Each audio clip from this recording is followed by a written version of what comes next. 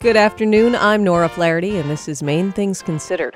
50 years ago, Lewiston was host to one of boxing's most historic fights. Tom Porter has more. It was a short-lived match, but what the fight lacked in substance, it made up for in drama. On May 25th, 1965... In other news, physicians in Maine are changing the way they care for patients. Patty White has that story. Many primary care doctors commit to the profession because they care about patients, but the reality of the job is often much different. Out of frustration, some Maine doctors have decided to abandon the conventional treatment model.